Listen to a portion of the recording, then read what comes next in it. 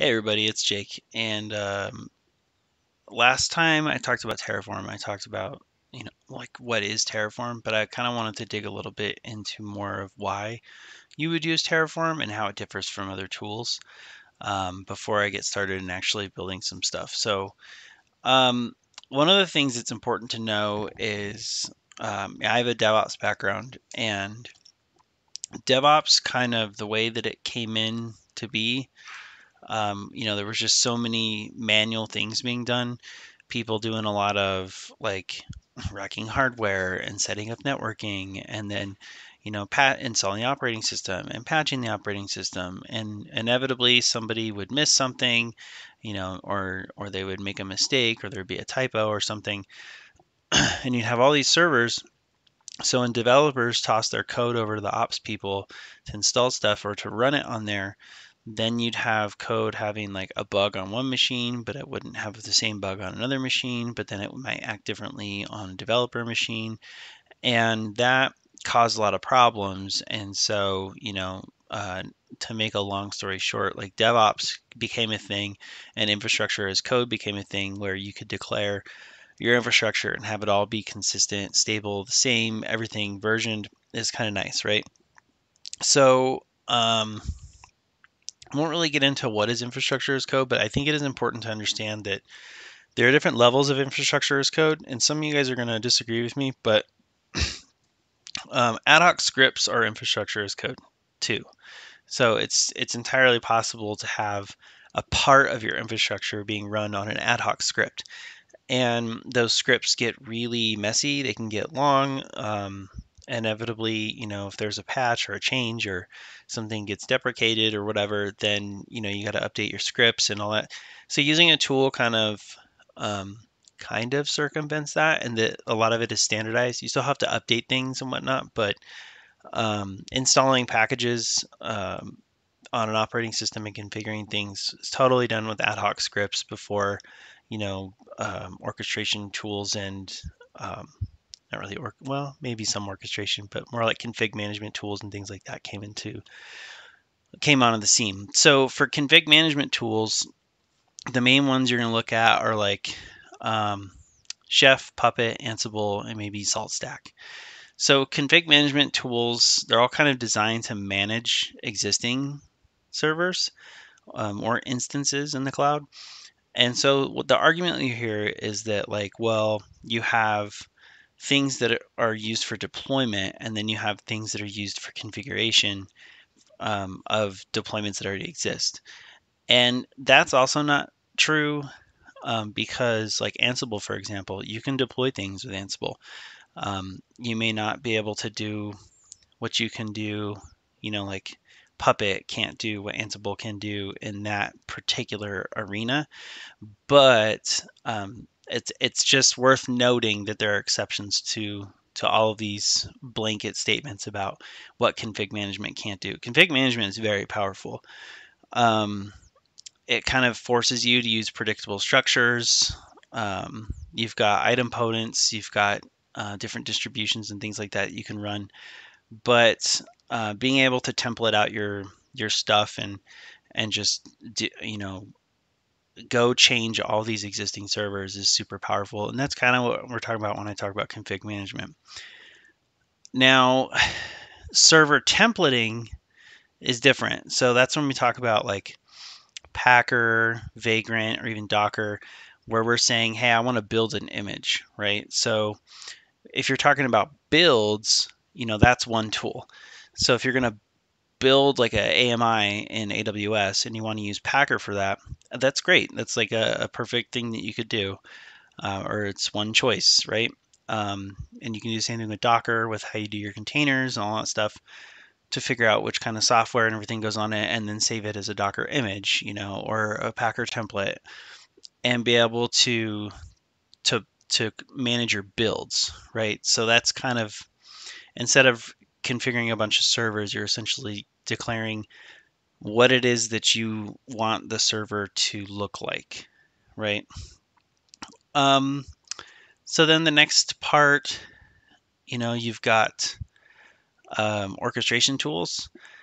So this is where you get into like, um, Kubernetes and some of these other tools that are out there. I'll think of some off the top of my head as I'm going, but server templating is great for VMs and containers, but once it's like done, you need something to manage.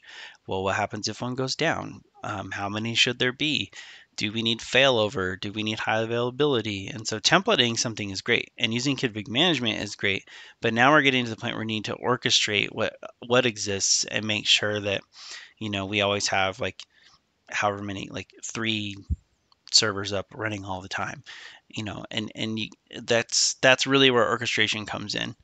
So um, the main tool you're gonna use for that, at least for the purposes of what I teach people, is really just focus on Kubernetes. There's a lot of stuff out there, but I think that you'll get the gist of everything if you do that. And then the last thing is provisioning tools, and this is where Terraform and CloudFormation come in. There's some other OpenStack Heat, I think, does the same thing, but this is where you're talking about actual provisioning. So like the building of things themselves, of the servers themselves. So I mean, you can build servers, but you can also declare like, hey, I want this script to run. So like for Amazon, I need this user data script, this bash script to run, on boot, install this, install that. So you can combine them. You can absolutely, like, you could take a Packer template of an AMI and then have that AMI, that ID referenced in a Terraform file. So Terraform does your actual build, but Packer maybe is what you use to manage. Um, um, well, I shouldn't say Terraform to build. You're going to use Packer to build your image, and Terraform to actually go out and provision that resource. Um, so anyways, so that's kind of some very broad generalizations about categorizing where all that fits. So generally speaking, to summarize, you you have infrastructure as code, right? And that could mean several different things, from an ad hoc script that somebody has in a data center that's 20 years old to Terraform and everything in between it.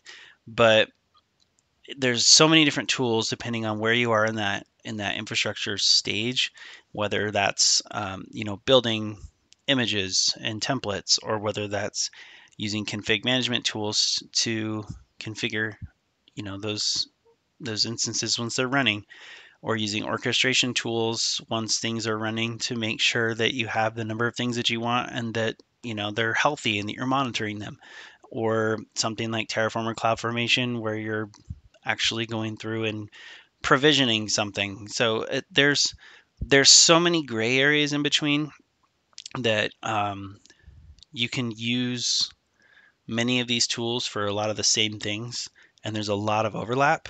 So really what it comes down to is what makes sense for your company, what are they currently using, what are the skill sets of the people that are already there, and cost and some other things like that. But it's just, does it make sense for your architecture, I guess, is the big question. So the basics of that whole conversation, I think, that would cover it. So if you have any questions about how any of that works, or what the difference is between of them, or hey, I want to use this with this, is that okay? I mean, go combine everything and see. You'll find that if you start using too much stuff, it's just overkill. So that's why a lot of people do like just Ansible, and because Ansible can do your templating, it can do your provisioning, it can do your state management, configuration management, like all that stuff, inventory, um, dynamic inventory, all that stuff. And it's all YAML, which makes it even easier. So at the end of the day, I think just do what makes sense. If you're trying to find a job in IT, just learn all of them. I don't think Salt Stack is super important to learn for a new person. If you're in a shop that needs to use it, then hey, go for it. But it's probably better if you're looking at config management, for example, to learn Chef, Puppet, or Ansible. If you're doing infrastructure as code provisioning, I would look at Terraform and CloudFormation. If you're looking at templating, I would look at Packer, maybe Vagrant. If you're using a lot of HashiCorp stuff, and you can go with Vagrant, that's fine.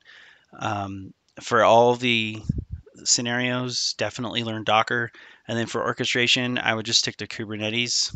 There's other stuff out there, um, but yeah, and I mean, even Google Cloud is moving away from Docker. AWS is moving or has moved away from Docker. And I think there's what is it, Sierra.io that they're using now. Anyways, it changes all the time. But all that say, as long as you understand how it works and you know the basics and you have some experience with orchestration, config management, provisioning, and templating and builds, I think you'll be fine. So then why would you use Terraform to answer the question from the beginning? I think it would make sense to use Terraform if you need a tool to do provisioning, and I think it would make sense if you have people there that know Terraform, and it would make sense if you don't want to get locked into a specific cloud, because it is cloud agnostic. It makes sense if you have a hybrid landscape and you need to do on-prem and cloud stuff, and you can just have one tool to manage all of it. Um, Again, this is for provisioning only.